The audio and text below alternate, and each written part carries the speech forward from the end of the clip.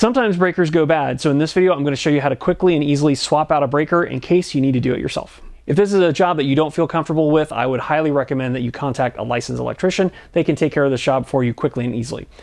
The first thing you need to do is cut power to the breaker panel itself, so you'll need to flip the main breaker off, which will kill everything in the house. Now, I've got lights set up to be able to record this, which is why everything's still lit up, but this basically shut off everything in the entire house.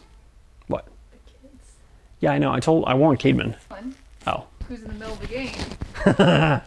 So in order to speed this job up, because my kids are in the middle of a Fortnite match, I'm going to show you what to do. Now that the power's off, we can go ahead and safely remove the panel cover. So I'm going to do that now. Close this. Recommend you do this with a manual screwdriver.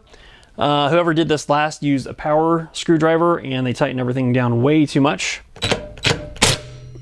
There's no reason that needs to be that tight. Once the panel is removed, you still need to be careful because there's still power coming into this box. So with this main breaker here, you can see these two huge wires up at the top. Those are live still because that's power coming in from the electric company. So that's coming off of your meter. So you want to make sure that you avoid that no matter what. The other thing then is all these breakers are shut off. So this is the area that we want to work in, is down here. We do not absolutely want to touch anything up above. So as you can see here, there's still power coming in this box. So it's important that you be extremely careful. But down here, you can see that none of these have power. So I'm just testing this with this non-contact voltage tester just to be sure that everything down here is off, and it is. So this is the breaker that we need to replace. This is the one that's bad. All we have to do here is we need to unscrew the screw that's inside here to release the hot wire.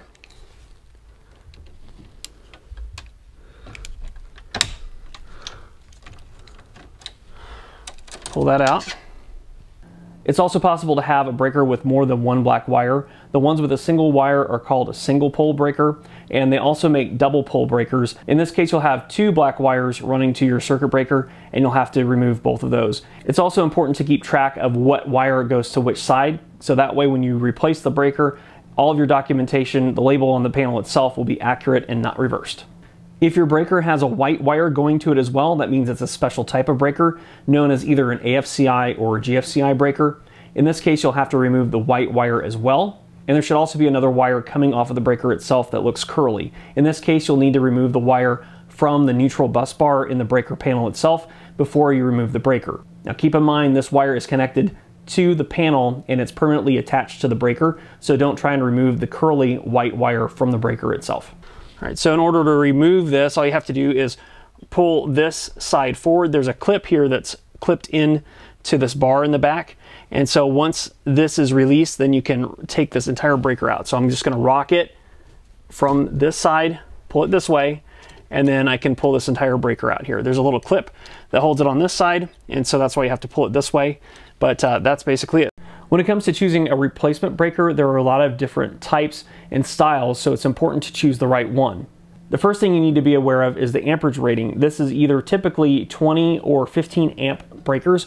You'll see this printed on the top of the breaker, and it's important to make sure this matches with the type of breaker that you're replacing.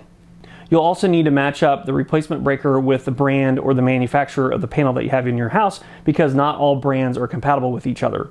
If you have an older house and an older panel, you might have to buy a replacement breaker from a manufacturer that didn't create the breaker panel itself. To reinstall a new breaker, then all you have to do is clip it here again, and then push it back in place. Once that's done, all you have to do then is reattach the wire, get the wire underneath the screw terminal here, and I'll take a picture of that so you can see what that looks like better. And then once it's in place, just screw this back down, tighten it down, and you're good to put the panel back on. Once the panel's back on, then you just have to flip the power back on to the breaker and you're done. Now the panel's back on, all we have to do is flip the main back on, and we're good to go. Hopefully you found this video helpful. If you did, be sure to like this video and subscribe to the channel, and I will see you in the next one.